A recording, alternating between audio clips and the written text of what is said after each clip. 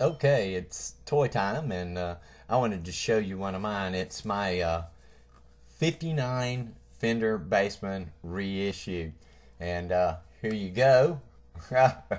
Yeah, it is real. It's a Fender Bassman that you can clip to your belt. It's a 9-volt battery or a power adapter. Got 4.5-inch speakers in it instead of 4 10s.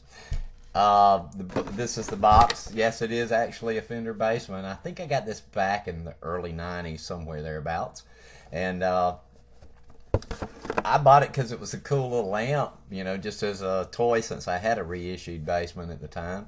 And surprisingly, it sounds real good. You got to remember, back in those days, the little pig nose were pretty hot amps. So let me get this thing hooked up, and I'll give you a little demo on actually how this thing sounds. Okay, I'm all hooked up and not using anything special, just a little cheesy chip mic. Not chipmunk, chip mic. It's one of my harps I built. This is an old A-static cartridge, JT30, and inside of it, though, it has a early 50s Shure Black label. I've got a DiMaggio 500K volume pod in here because I like to be able to control that feedback problem. Just playing one of my long harps here, Star Performer.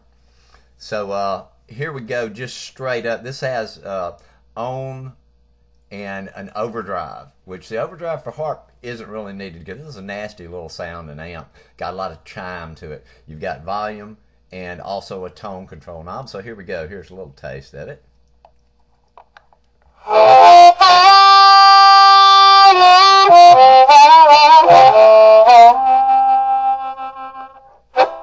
There's that chime. And let me see if I can switch it over to overdrive.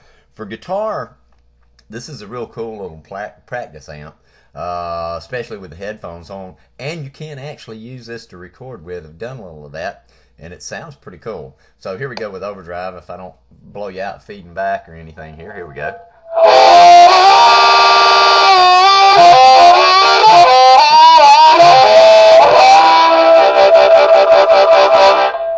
So yeah, the overdrive is pretty hot, especially for the harp.